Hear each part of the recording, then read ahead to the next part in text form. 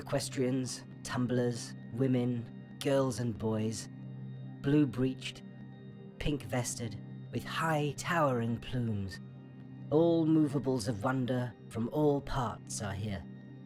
The horse of knowledge and the learned pig, the stone-eater, the man that swallows fire, giants, ventriloquists, the invisible girl, the bust that speaks and moves its goggling eyes, the waxwork, clockwork, all the marvellous craft of modern Merlins, all out of the way, far-fetched, perverted things, all freaks of nature, all Promethean thoughts of man, his dullness, madness, and their feats all jumbled up together to compose a parliament of monsters.